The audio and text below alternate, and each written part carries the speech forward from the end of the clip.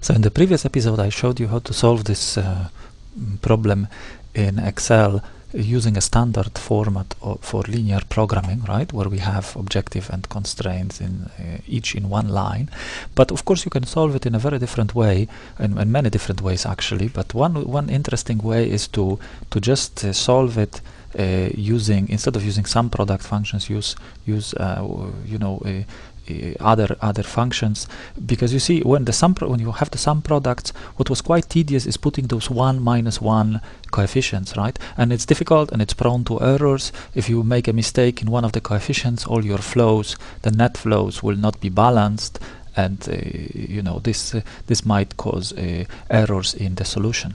So how do we put it in such a way that we avoid those kind of mistakes? Well, what you can do is you can create the following model. You can say, I will have the flow, right, the flow variable here, and I will say from which node to which node, right? So I will have if you remember, we had 11 variables, so I should have 1, 2, 3, 4, 5, 6, 7, 8, 9, 10, 11. I should have 11 flow variables, and then I will list from where to where they are, and of course I will list them exactly as the variables are said here. So it's from 1 to node 2, from node 1 to node 4, and then there is from node 2 to node 3, from node 3 to node 5, from node 5 to node 3, from node 5 to node 4, and so on. So I have them here, and the last thing I will put here is the unit cost, right? And the unit cost, if, of course, I again have to enter all the numbers. So from node 1 to node 2, the cost per unit is $30, then it is $40, and so on. So now that I have costs and flows, I can define the total cost, right? Total value here will be sum product of those unit costs and the flows. I don't need to put F4 because I won't be copying this function. So here is my one function, the total cost. But what about the net flows? So now we need to define the net flows, and you see the information about variables is different. It's not x12 entered. There is a separate index for node from and a separate index for node to. So how can I use this information? Well, I can say I want for each node, which will be 1, 2, right? I can again drag this right bottom corner down to create numbers from 1 to 7. I need a net flow formula, which is inflow, right? Or I'll say inflow in minus out, inflow minus outflow, right? This is the net flow formula. And how is it going to be calculated? Well, I have to now figure out a way to take as inflow all those variables, right, that are inflows to node 1, and as out all those variables that are outflows from node 1. How do I do this? How can I do this? Well, it happens that there is a very nice function which is called SUMIF. Okay, it's a little bit complicated, but you'll see it is actually easier than initially it looks. SUMIF adds variables that satisfy a certain criteria. So first what we say is in what range we want to test for something, and if you're thinking there will be first SUMIF for the inflow. So for the inflow we want to test when the second index is equal to 1, right? Inflow is when this index is equal to 1. Well, actually there isn't, but I have to enter this formula. So I want to say this range, and because I'll be copying it down, I don't want to change this range, so I'll press F4 here. If this range, comma, is equal to this index 1, right? So if in this range there is index equal to this, that means this is a variable that is an inflow. So I have to take a corresponding cell from this range. And again, I have to press here F4 because when I copy it down, I don't want to change this reference. I want to keep it fixed. I don't want to move the reference down, increase the row or column index by anything, right? So that SUMIF should give me the sum of all variables in this range that satisfy the condition in this range there is a number equal to this G3, which is 1, right? And then this is inflow. I still have to write outflow, and outflow will be, right, I have to put minus, and again I put sum if. And what do I want for outflow? In outflow I have to have the from index.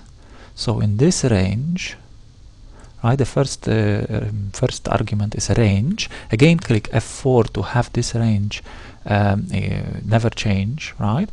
The reference never change. If this range contains index 1, which is this reference, right, and then there is here and here, then I want to take corresponding cells from the variables. Again I select the same reference and press F4, right? So basically what this says is check in this range in the from index if there is value from this cell, which is 1, and take corresponding values from the third range here and just add them. When you had 1 here, add those variables, right? So that, you see, will give me a correct outflow. So it will calculate inflow. There won't be any variables that have index here 1, so there won't be any inflow. But for node 1 there is outflow here, outflow here. This is a variable x12 and x14, 1, 2, 1, 4, and you see there will be a correct outflow calculated by this formula. I close the parentheses. Now you might say this is complex, right? But the advantage of this is that once you write this formula correctly once, you can even copy it from your older spreadsheet, right?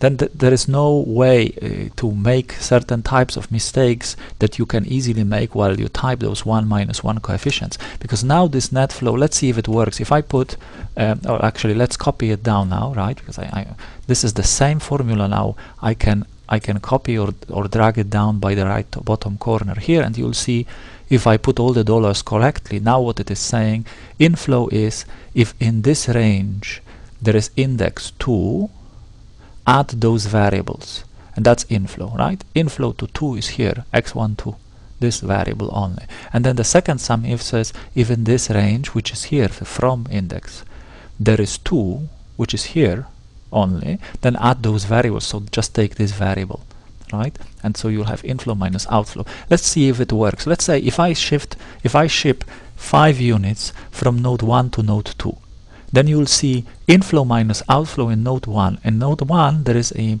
minus 5 units of net flow, right? So that means, well, why is it? Because we're taking from node 1 5 units. So the net flow, the balance is minus 5 in node 1, and you can see this plus 5 in node 2 because we're taking those new units from 1 to 2. So it looks like it is correctly calculating. Let's just try, for example, if I take from node 2 to node 3 2 units, right? If it is correct, now you see I'm delivering to node 2 5 units, but I'm taking further 2 more units. So what is left in node 2 is 3, and those 2 units that I took out of node 2 I delivered to node 3. So here the balance is plus 2. As you can see, this works like a net flow or inflow minus outflow as it should. Now all I need to put is is this BI, right? The right hand side, or BI values.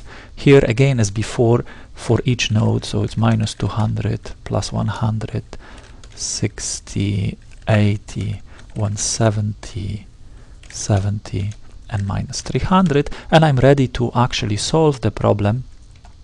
So I will go to data solver, and I will say minimize this cost by changing flow variables subject to the net flows, inflow minus outflow, as we agreed before, it's greater than or equal to, right, the right hand sides, and then non-negativities for flows, minimum value for each of them is 0.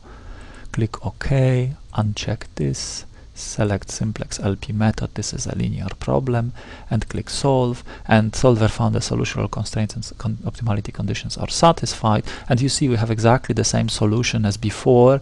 If you consider those variables, exactly the same values and the same total cost is found, so we have the same solution as before. I can also ask to generate answer and sensitivity reports, and you will see there are actually sensitivity and answer answer reports and sensitivity information like shadow prices. This is still a linear programming problem. There are reduced costs, there are allowable increases, decreases, all of those we can use, right?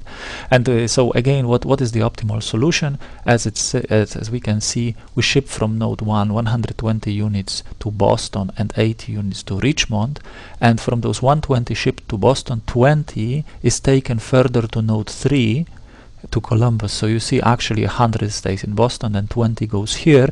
So Columbus still needs 40 more units here, and you'll see that from node 7 we ship to node 5 210. That's to Atlanta, 210, that's 40 too much.